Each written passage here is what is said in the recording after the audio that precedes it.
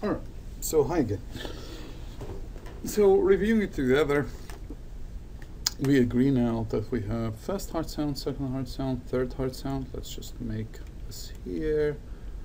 And first heart sound is the closure of the AV valves. Second heart sound is the closure of the semilunar valves. And the third heart sound is the passive passage of the blood from the atria to the ventricles. That is the rapid filling, we call. And 4 is the atrial systole, producing to us additional 20% or so that goes into the ventricles, and that produces this faint sound, which is known as the fourth heart sound. Remember that the third heart sound and the fourth heart sound, you don't usually hear them. Okay, so we're good. We're gonna start now, like I said, with the mitral valve. So we agreed that the blood is going passively from the atria to the ventricle. But when is that happening? So we need to draw that in order for us to appreciate, right? So we agreed that the second heart sound, which is the closure of this valve and that valve, we're going to focus on the left now. There is no reason for us to confuse ourselves with events, for now, events that are going on the right side. So the second heart sound is the closure of here the aortic valve, right? But then there will be a gap, right? And during this gap, nothing really is happening. No filling is happening from the atria, and of course, we should not expect any blood to come back from ventricles, right? So at this point here, the ventricular volume, right? At this point, we're gonna try to draw the ventricular volume here. Ventricular volume is staying even, right? And if you remember, we call that isovolumetric relaxation phase, right? Which lasts from the closing of the semilunar valves to the opening of the mitral valves, right? So nothing happened. This is volume here, right? This is ventricular volume. VV is ventricular volume, right? And then the volume starts to pick up, and that is passive phenomena, and that is just because of the blood passing from the area of high blood pressure to the area of low blood pressure. And then with the atrial contraction, we will have additional about 20% or so of blood that will go through, and that produces our fourth heart sound. We agreed to this, right? So before the filling, right, you shouldn't expect any voice happening. So you know a sound rather.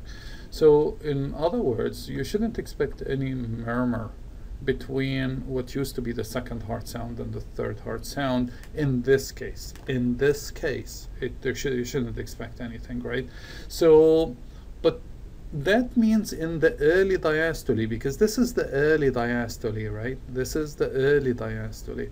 You shouldn't be expecting any sound at all if the problem here is with this valve being, let's say, unable to open, right? Because normally no blood is going to come from the atria to the ventricle at that point, right?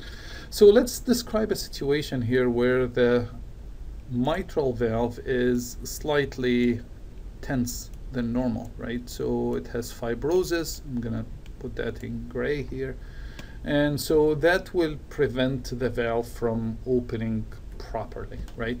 And what that will do to the flow of the blood is that it will allow the blood to go in every direction instead of passing very smoothly from the atria to the ventricles. Instead, the blood is going into every direction, and therefore, because it's passing through this narrow hole, and therefore it's going to produce to us some abnormal vibration, which will be reflected as murmur. But when did that murmur happen? Well, it happened after the pressure inside the ventricles went down to below the pressure inside the atria, right? Because that's the flow from the atria to the ventricles. So you would expect the murmur, and I'm going to try to pick a different color here for the murmur. And so you expect the murmur to start kicking somewhere around here to start to have some sound that will continue all the way, right? I'm going to just keep going all the way till you get to the first heart sound. And because at the first heart sound, then the valve is closed and there isn't much blood flowing anymore, and the blood obviously is not going to go back unless this valve doesn't close either, which can happen that you have combined valve problem that doesn't open fully but it doesn't close either. So that is a possibility. So what I'm trying to tell you is that in case of mitral stenosis, in case of mitral stenosis, you will have the kind of murmur that will be initiated not early in the diastole, because remember the pressure inside the ventricles has to drop, the left ventricle has to drop to below the pressure inside the left atrium, right? And so in the early diastole, don't expect any sound to start to occur. But you start to expect the sound to happen once the pressure falls down and the blood actually starts flowing, especially when it's aided by the contraction of the atria, because that will try to squeeze the blood against that tight space and therefore producing even more of the murmurs, right? All the way to the first heart sound. And the third heart sound, it will be primarily the tricuspid valve, and you will see that there is a diminished component on the mitral. The mitral valve will be slightly diminished. And you will hear, that means the heart sound, you will hear better, the first heart sound, you will hear it better on the tricuspid than on the mitral component. And if you remember the mitral component, you listen to it at the apex, which is in the fifth intercostal space in the mid-clavicular line, whereas the tricuspid component, you're listening around the xiphisternum, the xiphoid process of the sternum, slightly to the left. And so you will, if you put the stethoscope here next to the xiphoid process, you will hear a much better first heart sound than what you will hear if you place the stethoscope around the apex, which is where the fifth intercostal space is in the mid-clavicular line. Okay. So that is just as we describe the sounds, right? Not the complications, not what that means, but just the sound, right?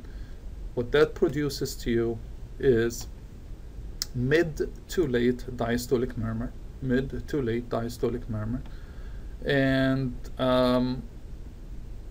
but not systolic, right? Because the blood is not supposed to go back, right? Remember that the systolic murmur will be only produced if the blood goes through that particular passage while the ventricles are contracting. Sounds good? Okay. So let's talk about what kind of complications should we expect. Well, okay, so let's draw this here in a smaller scale. So here we have atria and we have ventricles, right?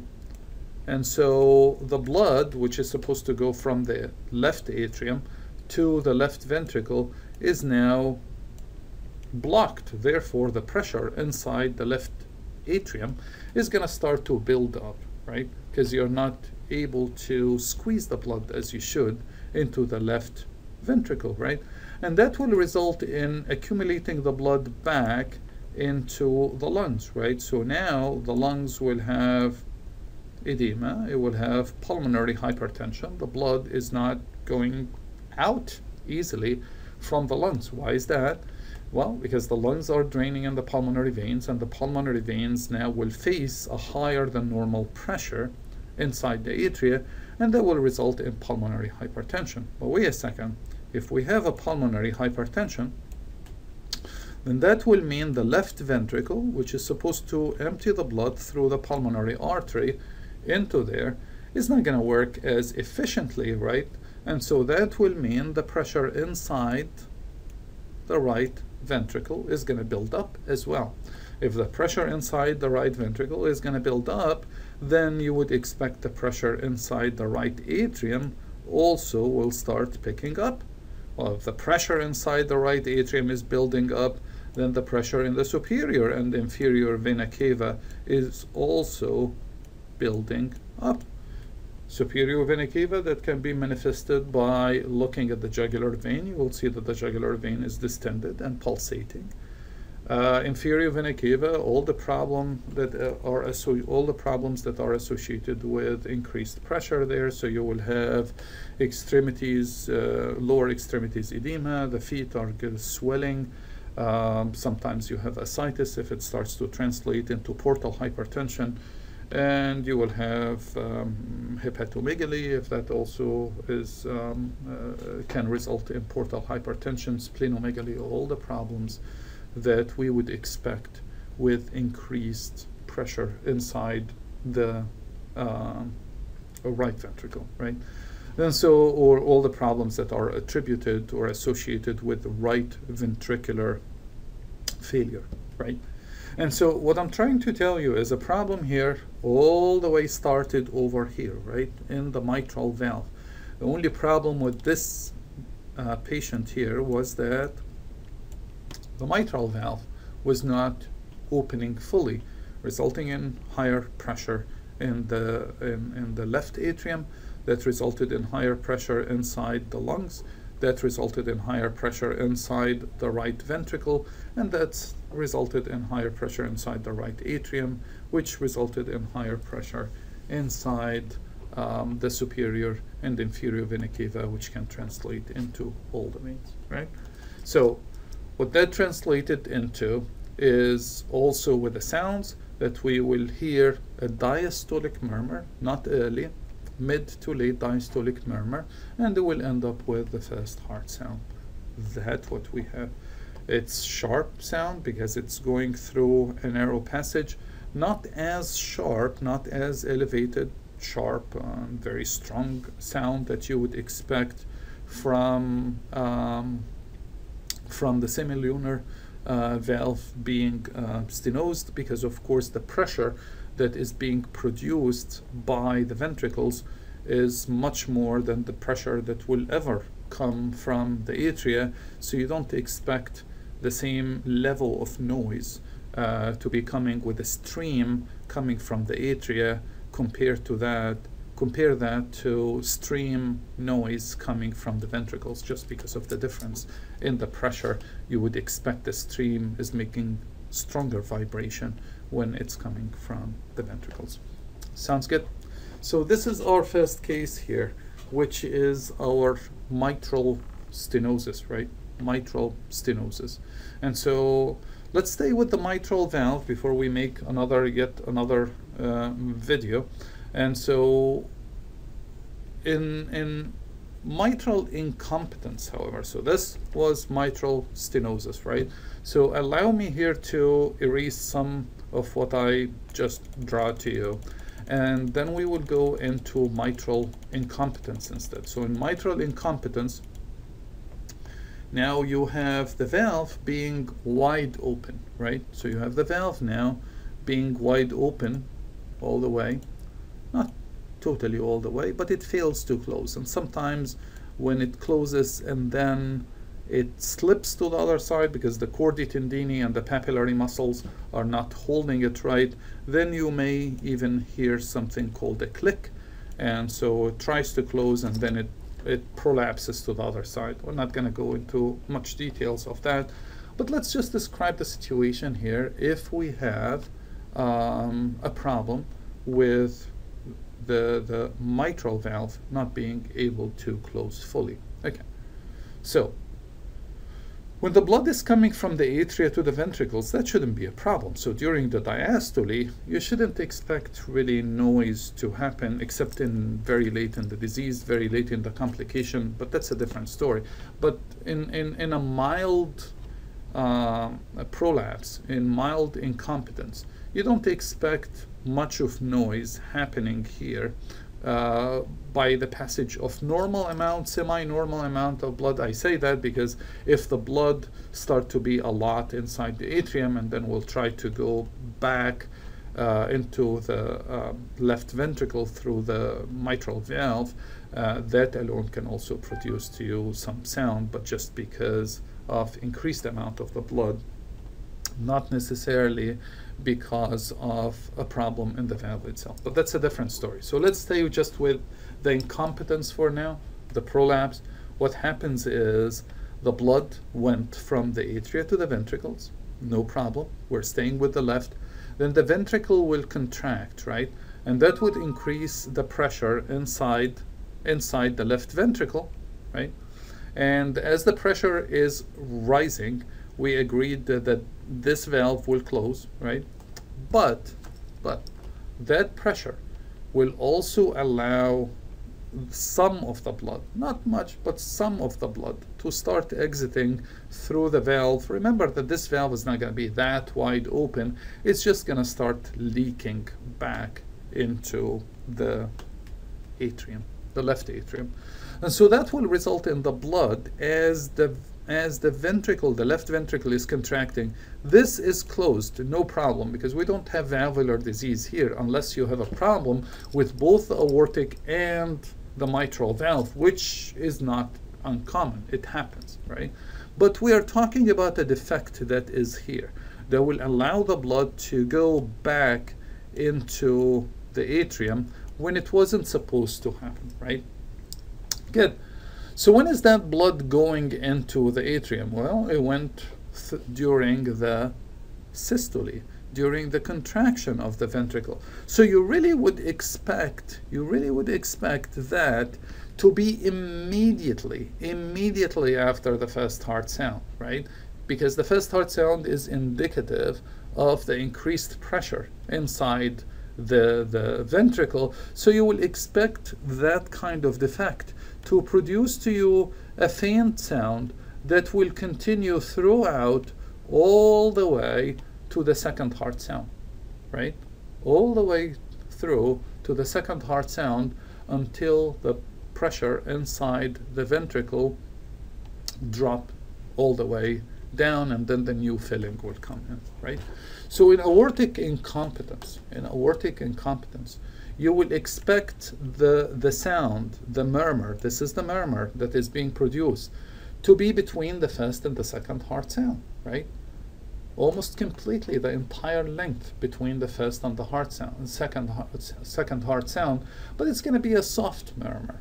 Anytime you have incompetence, you would expect the murmur to be soft murmur. Sounds good? Okay. Blood pressure inside here, as long as the heart is able to compensate, then you shouldn't expect a great drop. So it maybe will be around 110, 100, and the diastole will be 60 or 70, right? But you don't expect major problem with that. The problem is the backing up of the blood. So we agreed, first of all, when would you expect the murmur? The murmur in this case is a pansystolic murmur, and which happens throughout the systole, and that's due to the blood vibrating the atrium as the blood is going into the opposite direction. Keep in mind, please, that it's not like the two chambers become one. It's not like the pressure inside the atrium is going to be 120. That, of course, doesn't happen. It's all of it is that it doesn't close completely, and therefore there is a tiny defect here through which the blood is capable of rushing back into the atrium. Sounds good? Okay. So as the blood has rushed into the atrium, it's going to start meeting with the blood that is coming from the lungs. So like we did last time, if we are to draw this, and so we are having, I'm running out of space here, so I'm gonna delete the murmur here. So we agreed that here is ventricle, here is atrium, ventricle, and ventricle, right? Okay. So we agreed that the blood is going to come back from the ventricle to the atrium. That is going to be meeting the other blood that is also coming from the lungs, the pulmonary circulation, to the left atrium. So the blood here that is coming this way is going to start to have trouble, right, passing into the atrium, because the pressure inside the atrium will rise. Now you have accumulation of blood, right? Accumulation of blood, like we studied before already, will cause accumulation of blood and increased pressure inside the lungs, right? And the increased pressure inside the lungs, which we call pulmonary hypertension, will increase the pressure inside the right ventricle. And increased pressure inside the right ventricle will increase the pressure inside the right atrium. And that will also lead to the increased pressure in the superior and inferior vena cava, right? Okay. So what I'm trying to tell you here is that we call that in the class, if you remember, plumbingology. That means things that will start backing up. And so if it backs up here in the lungs, you will start to see the person is coughing blood and has problem breathing. If it starts backing into the right ventricle and the right atrium, you will see problems that are associated with congestive heart failure. And so you will start to see pulsating jugulars, you will start to see swelling lower limbs, the venous circulation is dilated, and if it goes to the portal hypertension, you will see the problems that are attributed to portal hypertension. Portal hypertension is the blood circulation around the liver and all the veins that drains through the portal vein. Sounds good? Okay. So what I want you to remember, what I want you to realize is that the noise is exaggeration of the passage, right? The passage in this case was not supposed to go into the atrium. Vibration of the atrium is going to produce to you noise. When is the noise happening? In this case, it's during the contraction of the ventricle, because it's during the contraction of the ventricle that the pressure inside the ventricles will exceed the pressure inside the atria. So we're talking about the left side here. And so you would expect this kind of noise to be a soft noise between the first and the second heart sound. Sounds good? But if you remember the previous one where we had stenosis, and because the stenosis disallowed the blood to go from the left atrium to the left ventricle, right? And so the blood had problems passing through a narrow space. So it was during the filling of the atrium, and remember that the filling is happening in mid to late diastole. During the filling of the ventricles, you will start to hear that murmur, right? Which is coming from the mitral stenosis. Sounds good? And the complications, we talked about them, which is essentially back up, back up, back up, back up, back up, until it shows into the veins and the capillary circulation. Sounds good? All right. So these were problems that are attributed to mitral valve. Where would you be listening to those problems? Well, wherever you have the first heart sound component would be when it comes to the mitral stenosis. So you will have the mitral stenosis will produce you a murmur that is best felt at the apex of the heart, more or less at the apex of the heart. But there is also the mitral incompetence. You can hear that around what they call herb spot, which is the third intercostal space next to the sternum, peristernal. You don't have to remember that, but there are certain spots on the chest that you will hear those better than others, right? And so just wanted you to understand what's a systolic murmur, what is a diastolic murmur. If the murmur is strong enough, and you will see that when we get into the aortic stenosis, for example, then it will produce to you vibration that you can even feel with your bare hand, and then we will call that a thrill, right? Not just a murmur. A murmur is something you hear, but if you start to feel that murmur or feel that noise, we call that a thrill. Sounds good? So these are problems that are attributed to mitral valve. We described mitral valve stenosis and mitral valve incompetence. So in the next video, we'll talk about the aortic valve, problems that can happen at that level. We'll also talk about both aortic stenosis and aortic incompetence, and let's see what we have there.